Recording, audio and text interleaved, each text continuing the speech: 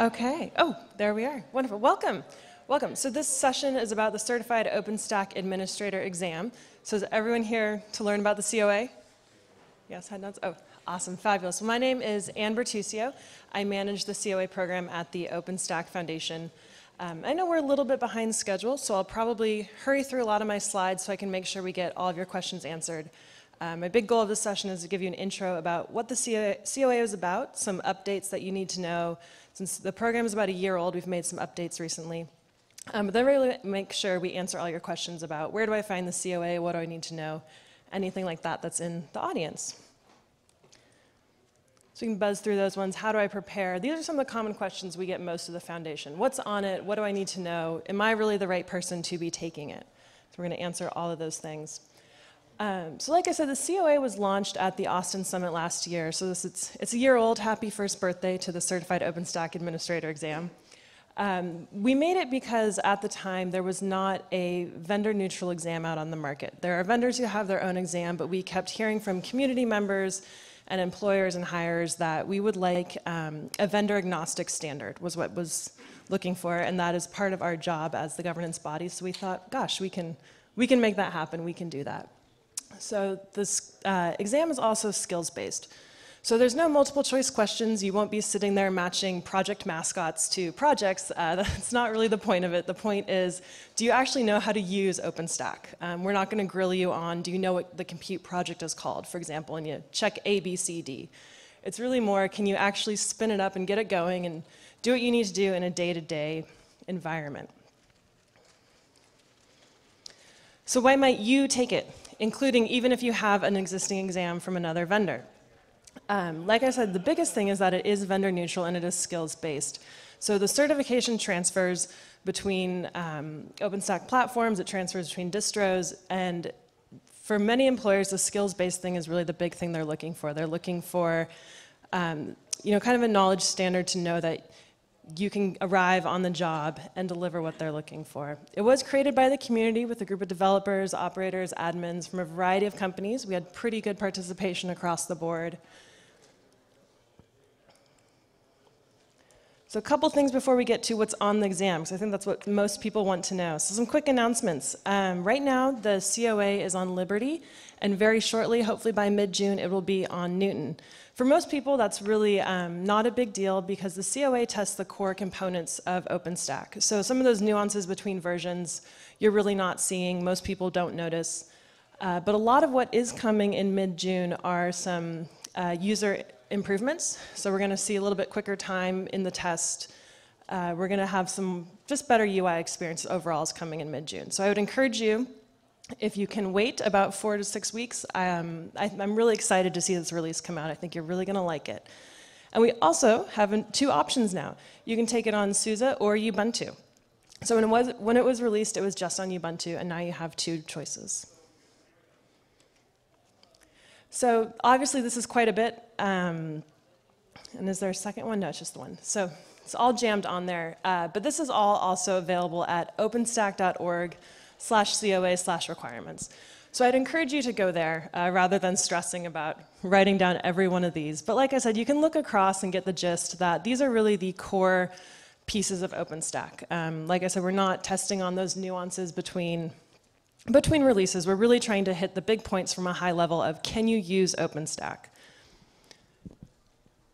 And how I would encourage a lot of people to practice is to go to that openstack.org/COA/requirements, just pull it up, it's all right there. And if you can check off, go through every one of those items and say, I know how to do that, I can do that. You can even spin up DevStack and make sure you know what to do. Then you're going to be just fine. We usually recommend that people have about 6 months of professional experience on OpenStack before taking the test, but people also feel confident if they've had a training. There's even some classes this week here at the summit. People feel like if I've had a training, I can go through and take the COA just fine as well. So like I said, how to prepare.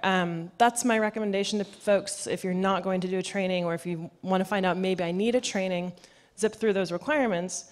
Or you can head to the marketplace, including the marketplace here at the summit. And anyone who has a COA badge offers a training class that's tailored to taking the COA exam. So those are people who are going to help you go through those requirement areas, talk about what they mean, and they know what's on the exam, so they're the folks that can make sure that you're prepared to sit the COA and have success. So the COA is a virtual exam, which means you can take it anywhere, anytime, comfort of your own home. You just need a webcam, a microphone, and a reliable internet connection. You do need Chrome or Chromium. So to register, it's just openstack.org/COA, and you will see a purchase exam button. And at that point, you can pick, do I want SUSE, do I want Ubuntu? If you are a student, you can get a price discount. You just need to show a valid student ID that has an expiration date on it, so you need to be a current active student. Otherwise, for everyone else, openstack.org/COA. And one of the tricky things I try to remind people, so once you purchase your exam, you have 12 months to schedule it. So you can purchase your exam today. It kind of gives you some accountability. So, you can make a goal sometime between now and next year. I have to take this exam. So some people like that feature, holds them accountable for it. So questions. Are there any questions? And I also have, sitting in the corner here with me is Chris Hodge, if I can call you out. He was one of the question writers on the exam, so some questions he might be able to help us answer too. Yeah. Yes. Given that it's on Liberty, sort of the bridging between the legacy style API, CLI versus the OpenStack generic side, so it kind of bridges the gap. Does it matter, if we, say Nova versus OpenStack? It doesn't. Well, and actually, Chris, can I steal you? I think we're on YouTube, so if you want to come up here, yeah. In general, no, it doesn't matter. Most of the exam itself was written in the mindset that the OpenStack client would be used. There are a few instances where you can't necessarily accomplish something with one of the clients, but we try to make sure that we spell that out so that if you have to go and say use the Neutron client for something, it'll actually say use the Neutron client. So. But yeah, if you're comfortable with the OpenStack client, then you're even on the Liberty exam, you're going to be at a good place, and you're going to be in an even better place when the update happens. Gotcha. Some of us have just been typing the old commands, and they roll off the fingers. Yeah, and all those are still available. And one of the things about the exam environment too is we provide a bunch of the tooling there, but if you are an expert user and you want to install your own packages, the entire operating system is there and available for you to work against. So the functional exam is taking place like on a virtual machine with all the daemons, or is it a DevStack instance, or is it an Ubuntu VM where I'm installing it? It's an OpenStack Ansible instance, so all of the services are running inside of containers. There's only one question where we actually ask you to interact with the containers, and again, we give you the direct command on how to get to that container, to do the task that's been requested, and but the exam is being served from inside of Ubuntu with OpenStack installed on OpenStack Ansible. We also within the dashboard in the exam environment, there's also a Horizon instance, and so if you're comfortable doing some things with the Horizon client, that's made available to you also. I saw some hands over this way. Yeah.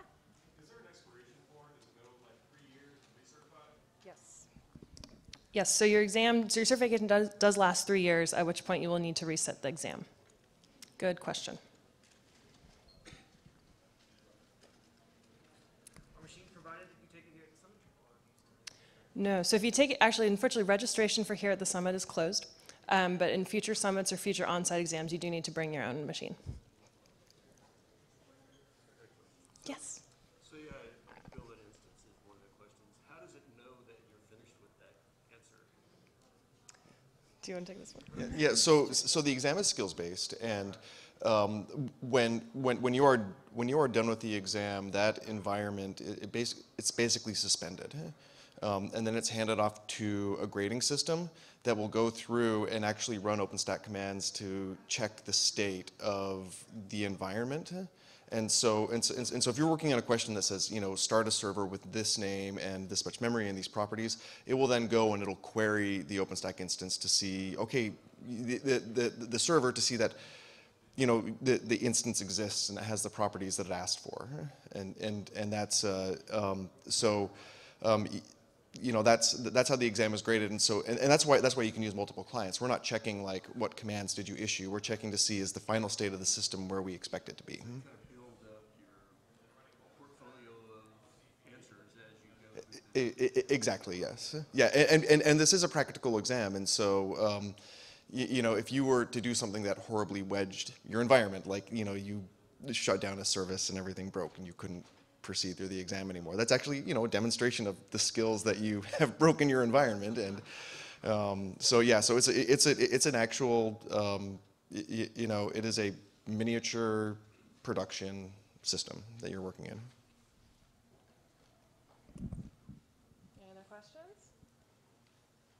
Cool. Well, thank you so much. We'll also hang around if you have other questions. Otherwise, openstack.org/COA. And thank you so much for coming to learn about the exam. Yeah, and if you're curious about some of the tools that you would use in the exam, I'm going to be giving a really quick lightning session that's just going to kind of run through like how to use the command line client, how to use Horizon. So just a little 20-minute talk about that if anyone's interested. Next.